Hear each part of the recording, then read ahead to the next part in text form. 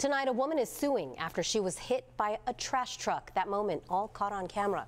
You could see a waste management dumpster truck move forward and then back up, and then a fork from that forklift, hit that woman and knocked her over.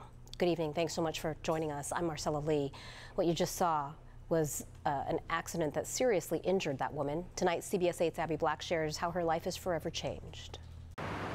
A Mission Valley woman says that in 2021, she was hit and injured by a waste management truck. Now she's suing the trash and recycling company and says that she has the video to prove it. This is the surveillance video taken from inside the parking garage at the Mission Village condos. It will make you cringe. Watch as the waste management driver puts the truck in reverse, then one of the metal forks from the forklift impales a woman and throws her to the ground. She's had a neck surgery where the doctors had to go in through the front of her neck and fuse her vertebrae in her neck.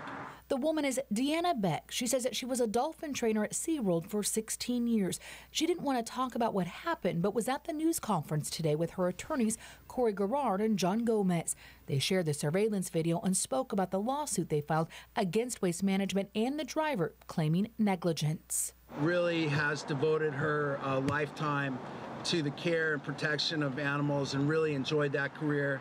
It's something that she can't do any longer. Moments before Beck was hit, you see on the video the waste management driver move the dumpster back into place. Fast forward a few seconds, watch as the driver puts on a seatbelt. Beck walks into the garage and waits for the truck to move forward. You can see Deanna checks to make sure she's good to go.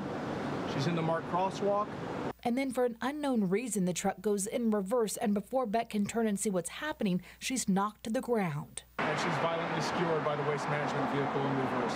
Gerard says what you don't see on camera, but he plans to prove in court, is the driver violating company and vehicle codes. The defendant of the waste management vehicle being driven in this case was on his phone at the time he impaled Deanna Beck. That driver had been written up multiple times in the past for operating waste management vehicles while on his phone. Beck is seeking millions in dollars in damages.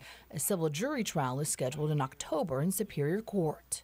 We reached out to Waste Management. They say that they are aware of the lawsuit, but say they have no comment. In Mission Valley, Abby Black, CBS 8.